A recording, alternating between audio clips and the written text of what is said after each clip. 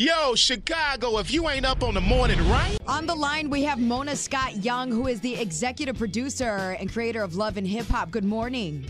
Good morning. Good morning. How are you guys?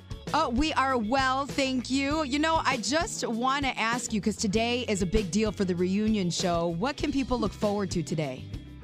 I mean, they could definitely look forward to something that's a little bit different.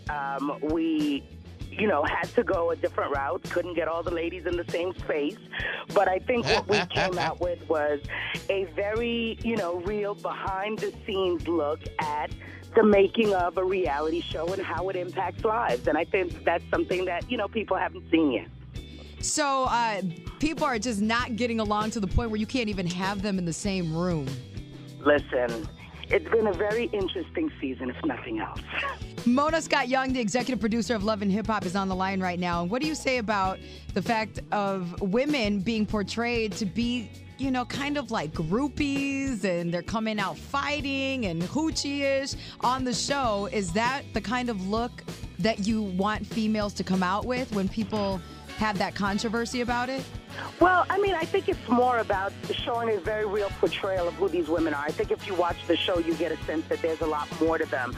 You see the vulnerable side, you see the volatile side, but I think you also see the caring side. So these shows are capturing small moments in their lives. It's not a total picture of who they are. I mean, we know that the cameras aren't following them around 24/7. So We know they ain't following Olivia ass around no time. Hey, Mona, what was wrong with Olivia? Why was she just delusional on the show the whole season? People were trying to help her out. I mean, she act like she's like Beyonce or somebody like Olivia. Ain't nobody checking for you, ma. It's interesting because I think that's very, very symptomatic. You look at somebody like Olivia and you say she's beautiful, she's got a great voice. Why hasn't it all come together?